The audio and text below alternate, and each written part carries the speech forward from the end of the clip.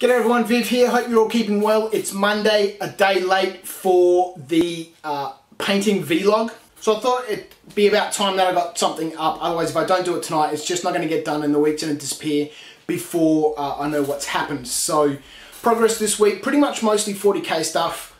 Got the 10 tactical marines done, painted up a drop pod, 2 rhinos. Most of it's been quick shaded. Got a little bit of other stuff done. I was working on some of the Reaper Bones figures, which foolishly I picked up the other night. I didn't really need them, but just went ahead and grabbed some anyway. Brought a bunch of World War II 28mm stuff home from the studio, which I want to start working on to sort of get some bolt action underway. I'm quite keen to start playing some of that. Bit of Blood Bowl action hopefully going on soon too.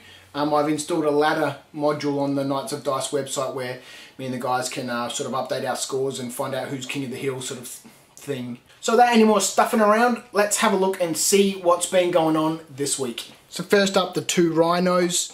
I still need to quick shade the hatches on these, so you might be able to see that they're still quite a bit brighter than the rest of the tank.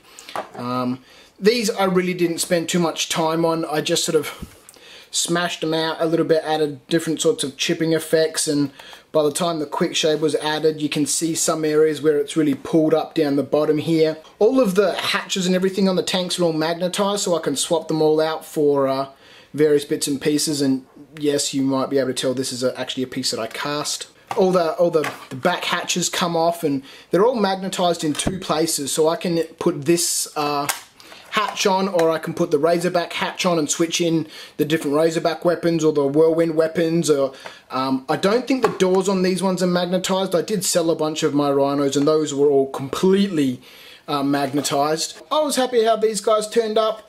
Very simple jobs. A little stencil for the tactical squad markings, and I mean there were areas on these tanks where they were scuffed and scratched and whatnot, and I didn't worry about patching those up. So those 2 guys got done. Accompanying these 2 rhinos was the CNC drop pod that I was talking about before.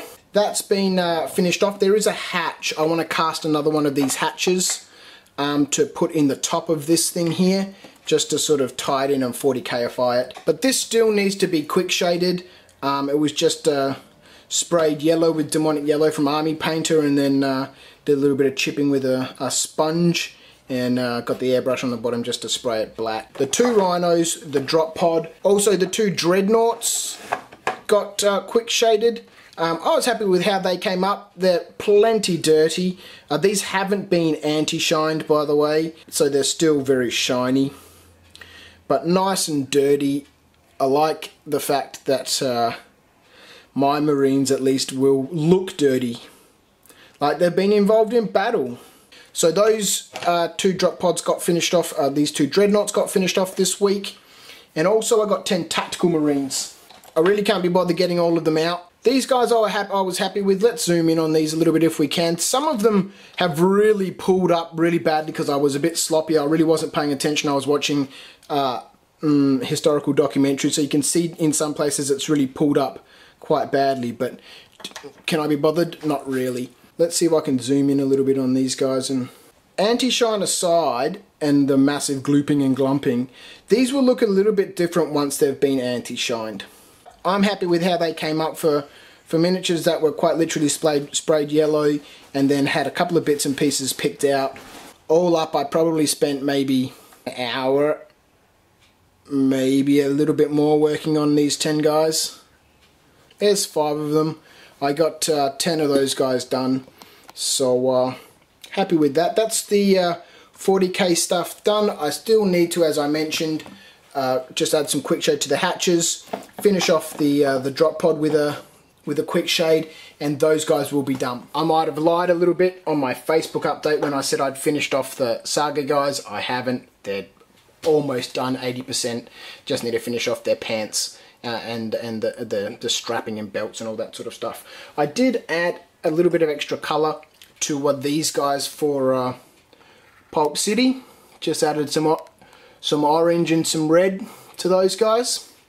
I'm not a huge fan of these miniatures, so I'm finding it hard to get them painted. we'll slowly pick away at them and eventually they'll get done and look weird. I also did a little bit of work on some of these bones figures that I picked up from some of the Reaper bones. Just this guy, he's like one of the troll sort of warthog sort of dudes. I washed him last night with a Zoom and Blue or whatever it's called.